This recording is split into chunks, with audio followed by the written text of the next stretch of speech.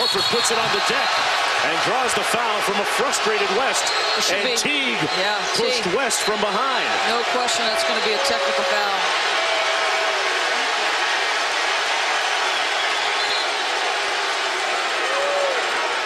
Good job by the officials to get in there quickly, Mark. The genesis of this story started at the other end with a frustrated David West, who after losing the ball, fouled Horford from behind. No question. He was upset that Ivan Johnson did not get called for a foul on the challenge. That was the genesis, and there's a frustration foul.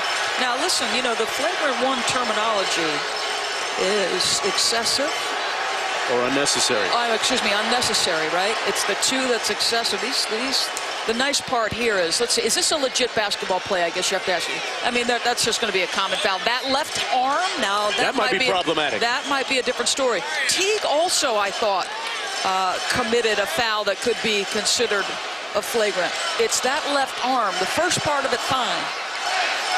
Well, that might be a flagrant one on West. Take one more look at it. And you see the result as Horford careens face first to the court. Well, Mike Callahan, Scott Wall, and Tom Washington are going to talk this